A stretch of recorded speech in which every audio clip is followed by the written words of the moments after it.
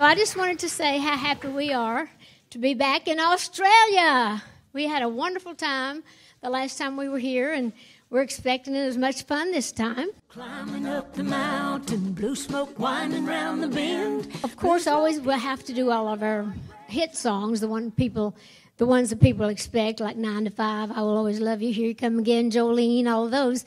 But we'll be doing several songs from the new Blue Smoke CD and a few things, some more fun stuff, a few little gospel tunes, and hopefully a few more funny little stories.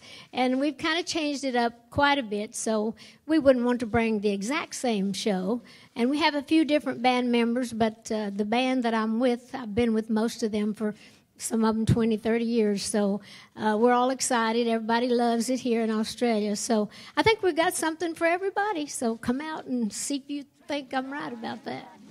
I left a note, I wrote I'm leaving, and I won't be coming back. Blue smoke rolling, rolling, rolling, rolling, rolling down the track. Blue Smoke, actually, I kind of took that title because I'm from the Smoky Mountains, which they often call the Blue Mountains because the smoke that rises off it kind of has a blue haze to it. But also, at one time, I was doing I did a few bluegrass albums, and I was going to call my band Blue Smoke.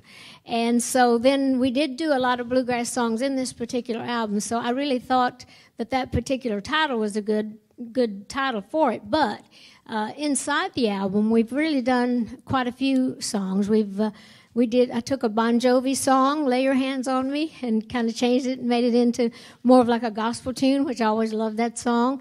I did a Bob Dylan song called Don't Think Twice, It's All Right. I love his writing. And we did an old song, probably 200-year-old song that most of you probably know called Banks of the Ohio. But I wrote the biggest part of the songs in the album.